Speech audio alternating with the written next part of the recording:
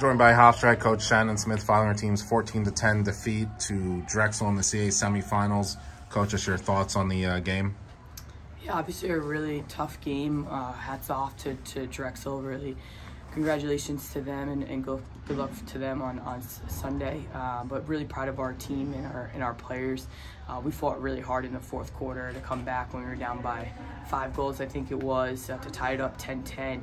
I showed a lot of resiliency. I showed the heart of our team, the passion of our team. I'm just really super proud of them. To fight back like that and to know them, to coach them is an honor. We love all of them and just super proud of them. Yeah, you just mentioned the comeback down 10-5 in the third.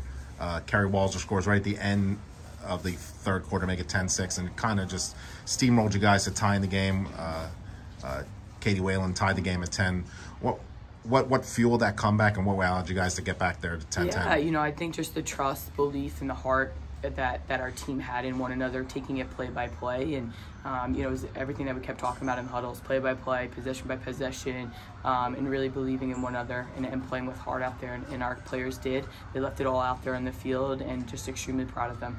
Yeah, the last 20 minutes seems like the 50-50 balls were all Hofstra's way, and you guys were really feeding almost off what was happening on the field. Did you kind of feel that way too? Yeah, we had all the momentum at that point, and it was incredible to see. There was, like I said, there was a lot of fight and a lot of characteristics that you can't teach. Those are the intangibles that you can't teach, and our players and our seniors are going to take that with them, and it's going to make them super successful in life.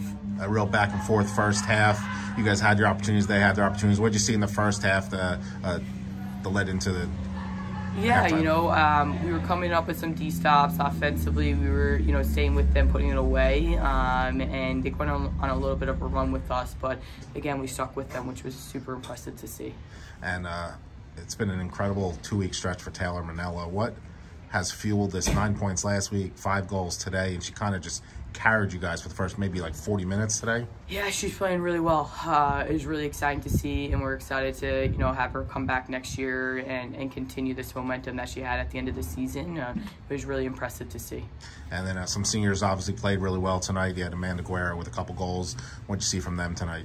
Yeah, the senior class, there's a lot of them, right? We have 3 fifth-year seniors and 8 seniors, so 11 of them, and I thought that they played their butts off, and they really carried our team. And, we talked about in the locker room, just super proud, and be happy to get to know each other, and you always have lifelong friends and sisters sitting in this locker room. And it's not been an easy way with college athletes, right, these past 2 years with COVID, and, so just really impressive and how they were able to handle their curveballs in life, and to be resilient and to see them come out on the other side is pretty amazing. Yeah, another 9-win season this year following last year's NCAA tournament appearance. Just your overall thoughts on the program and your senior class you've already kind of touched on. Yeah, just super proud, and our program is going in the right direction and having back-to-back successful years, and that's a testament to our players on our team, the hard work they put in, our leadership that we have, and it will be fun to kind of sit back and evaluate our season and be super proud of our team and the accomplishments that they made, and proud of our seniors, and take some time off and get back into it next year. Thank you, Coach.